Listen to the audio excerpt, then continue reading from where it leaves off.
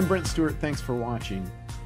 Tiffany D. Rau, PhD, is the owner and principal consultant of Rau Consulting and an expert in bioprocessing and a Six Sigma Master Black Belt. Her international technical and managerial experience extends from development to post-commercial CGMP manufacturing. She's very familiar with single-use technologies and centrifuges, including the complete UniFuge line.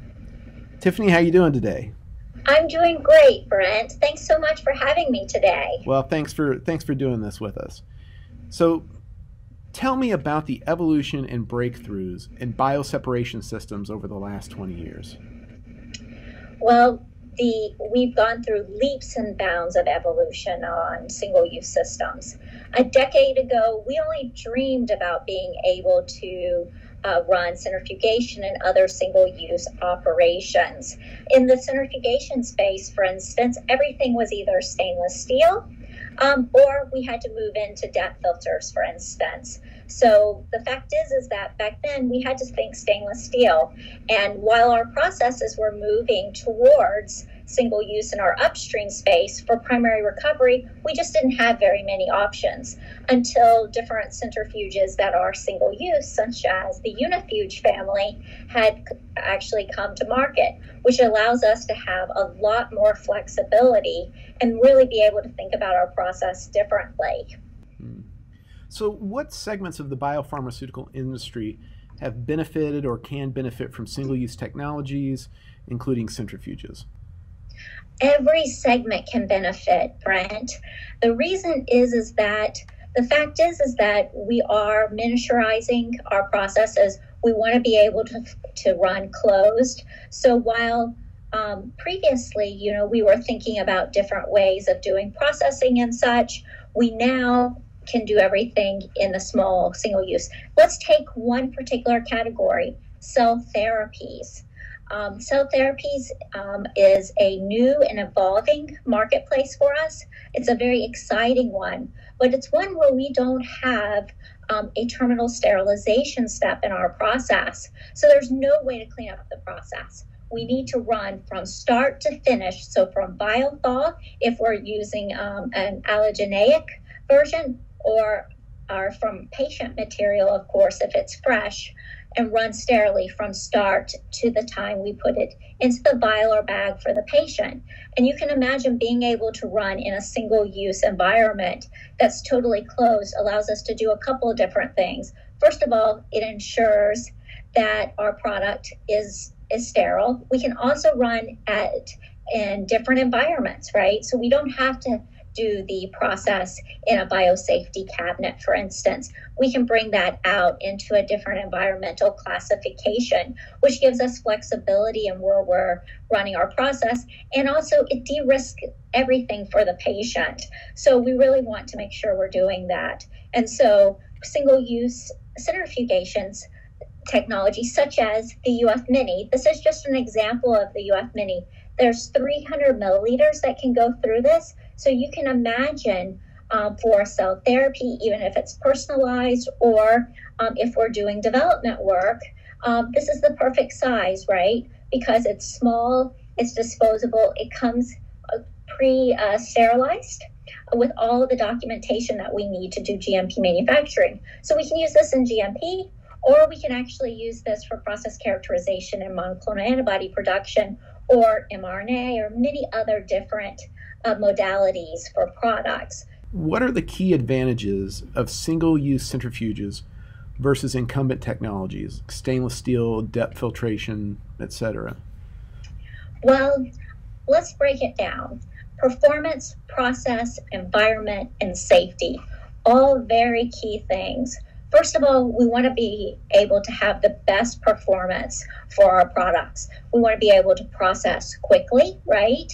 And also make sure that we don't do any damage to our products, whether that's a cell or whether it is an antibody or a different type of protein or a vaccine, right? We want to make sure that we're doing no harm. We also want to talk about what the process looks like as well, right? Because we have an operations point of view as well. So we have the science and we also have operations. And being able to have a process that is easy to put into our manufacturing facilities, where we can do changeovers quite quickly, because many of us are not producing the same product month after month or year after year. We're doing product changeouts, and then being able to turn these pieces of equipment over quickly. We also want to make sure that we have all the appropriate documentation and such, and single-use centrifugation technologies as well as other technologies. This is critical. We also need to think about environmental aspects as well. This is from a wide range of thoughts, right? Of course, we have our energy concerns, but we also have waste concerns as well. The fact that I can do an entire operation in a small centrifuge, disposable, instead of using 20 banks of DET filters is huge. Just imagine being able to throw this away, or one that's a little bit larger, that would be on the UniFuge pilot, instead of having to bag all of these DET filters, which can be as tall as a person, right? If you take a look at some of the traditional aspects, for instance, a stainless steel centrifuge, just imagine having to go and clean that with CIP and SIP, all of those different aspects. So that brings in that safety point of view, of course, having to minimize the amount of waste and such, but also part of that operational excellence. So for the different aspects of it, they're all intertwined, right? I want to make sure that I have the best process, the best technology to meet my needs. I want to be able to run it in a safe way and make sure that I have operational excellence for my R&D facilities, all the way up to my GMP manufacturing, and then my second generation processes. It's key, right? And single-use centrifuges and other types of technology like this is key to being able to deliver those life-improving and saving products. Yeah. So tell me, how does the UniFuge line enable biopharmaceutical companies to achieve their goals to provide life-improving and saving products to the market? One of the challenges that we've had traditionally with centrifugation is the scalability, of how do we scale disc stack centrifuges and other technologies in that centrifugation space. And I'll give you an example of this. If I'm going to use a system like the UniFuge pilot to do a cell therapy, because I want to be able to wash the cells, and I also want to be able to change the buffer as well, and my product is the cells. I want to be able to do this quickly without damaging the cells. And so early on in the development phase, people may use benchtop centrifuges. Well, that's not really great, because they don't scale very well for manufacturing, whether it's to the cell therapy space or whether it's to our very large centrifuges that are in stainless steel facility. It's a known challenge. But being able to have development tools which can scale, such as the UF Mini, this allows us to do that work earlier rather than later. We don't have to wait till we scale up to find out what our challenges are from our primary recovery.